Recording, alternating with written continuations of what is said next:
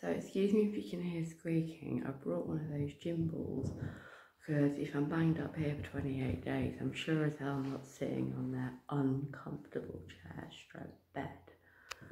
So, I received this letter. Dear Rachel, not even my surname, so I crossed it out, put heart.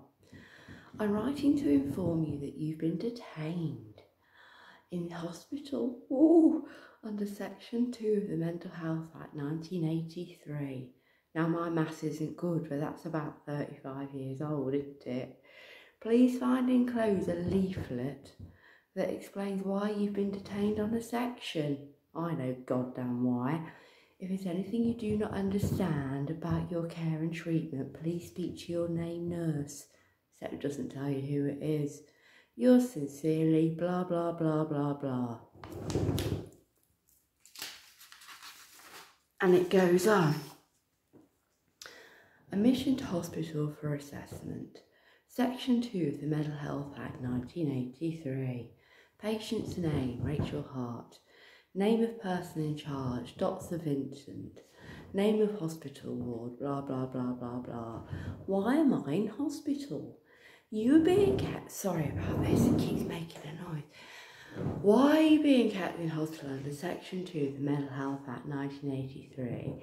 You've been examined by 2 doctors and they think you have a mental disorder and must stay in hospital so the person in charge of your care, your responsible clinician, can find out what's wrong and how to help you. Good luck with that, because I don't say a fucking word. How long will you be here?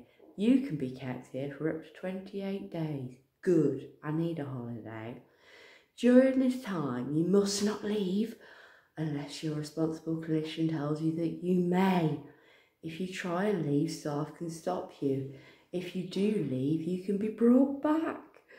If you're already being kept in hospital under Section 4, fuck knows what that is, of the Mental Health Act, then the time you've already been in hospital counts as part of the 28 days.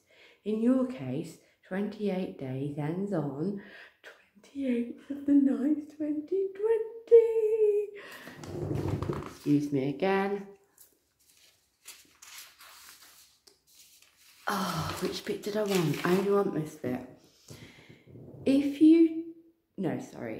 you do not want to contact the advocacy service yourself, you can ask a member of staff to contact the advocacy service for you. You can also ask your nearest relative to contact the advocacy service for you.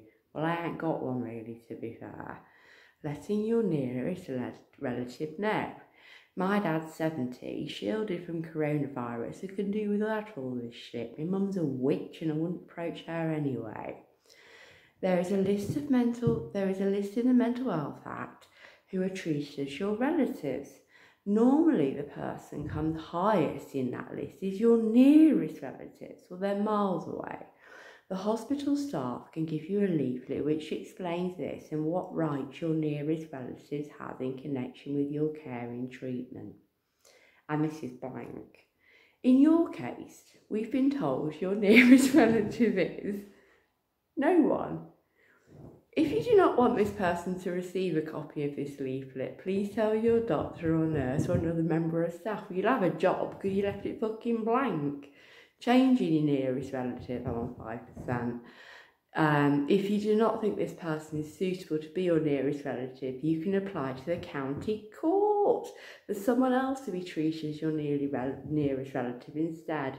The hospital staff can give you a leaflet on how to explain this. Now, I've had a damn good look for leaflets and I haven't found one. Your letters. All letters sent to you while in hospital will be given to you. So my Amazon parcels, which I'm very grateful for. You can send letters to anyone except someone who has said they do not want to get letters from you. Sorry about that, Helena. Letters to those people can be stopped by hospital staff. Good luck. Code of practice. There is a code of practice that gives advice to the staff in the hospital about the Mental Health Act and treating people for mental disorder. The staff have to consider what the code says when they make decisions about your care. You can see a copy of the code if you want. Do you know what I'm going to do with this now?